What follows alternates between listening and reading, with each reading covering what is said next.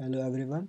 So basically in this video we will learn about how we can create iOS apps without using storyboards. So far we have created so many apps in which we have built a UI using storyboards, but now we will learn how we can do all that using code. So basically we will use Swift language to build the UI of our application. So without wasting any time, let's open Xcode and I will create a new Xcode project. It will be a single view application. Let's name this sample and language should be Swift and devices should be universal. I will just create my project. Okay, so I like to work with the simulator, which is iPhone 6s, so I will just change it. And if you go into deployment info, which is inside general settings of our project, you will find that it is main interface is main.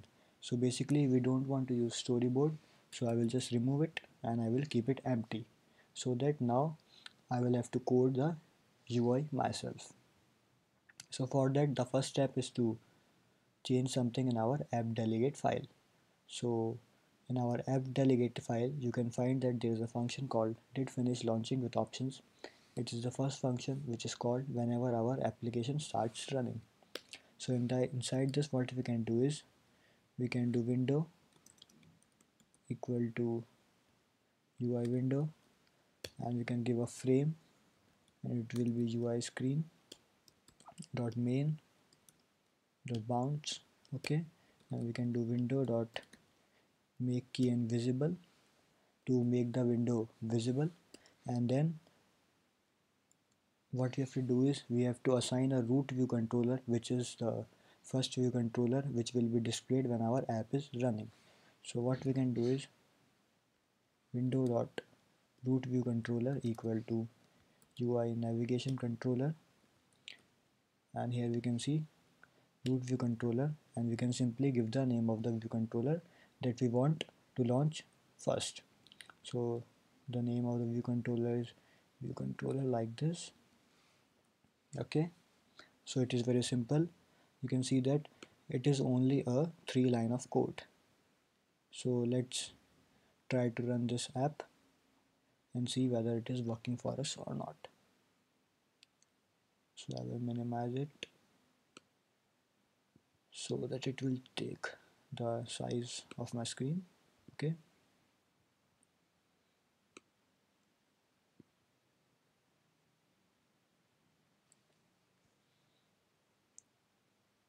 let's wait till our app is starting.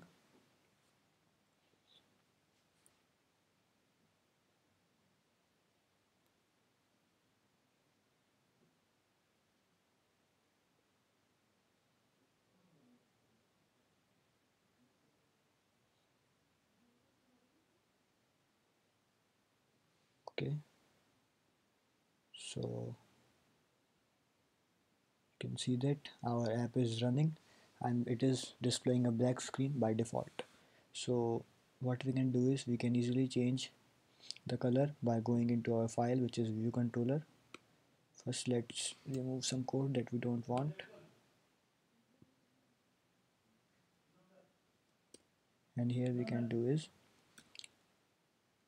view dot background color equal to UI color dot white. And now if you run the app, you will see that the color will be automatically changed to white. Okay, so let's wait.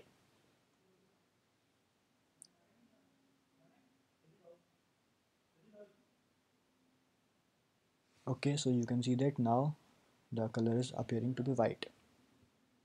So what we are going to do is I will tell you how to create a simple login sign up screen by using code. We will not use storyboards. We will do this entirely using our code. Okay, so what I will do is I will change the background color by using a RGB value. So my red color value will be 61 by 255 and green will be 91 by 255 and blue will be 151 by 255. and you can choose any value that you want, but I like this color, so I am doing this. So if we run this app, you will notice that it's a shade of blue, and it will look nice in the background. Okay, so it is looking nice.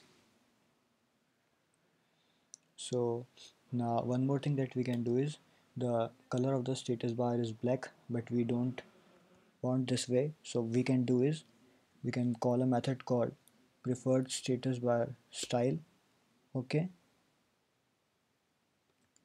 and we can simply return dot light content. And let's run this app again and see what change it will do to our app.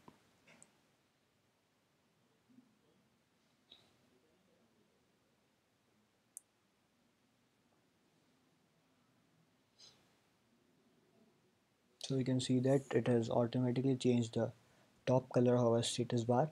Okay, it's looking nice. Now what we will do is, we will build a container view in the center of our screen, which will hold three different fields, that is name, email and password. So let's start by coding this. So what we can do is, inside our view did load, we can call a function which is called setup views. Okay, let's define this function, setup views, and inside this function first we will create a UI view. Okay, so for UI view I will call it let input container view equal to UI view. Okay, and here inside the function what we can do is, input container view dot background color equal to UI color dot white. Okay, and input container view dot layer dot, I think I should do corner radius. Let's do this 30. Okay, input container view dot layer dot max to bounds equal to true. We have to do this so that our corner radius can actually work. Okay,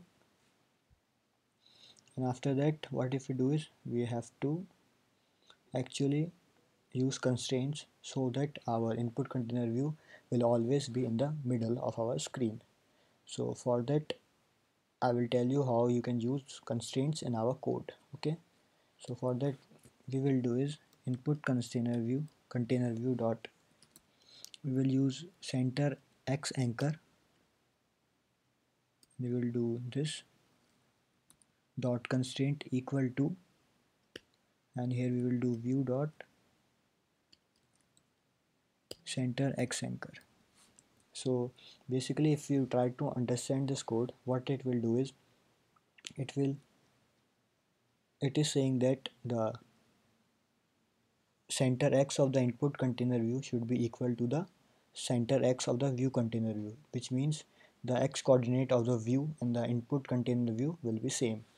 And similarly we can do that for our center y anchor.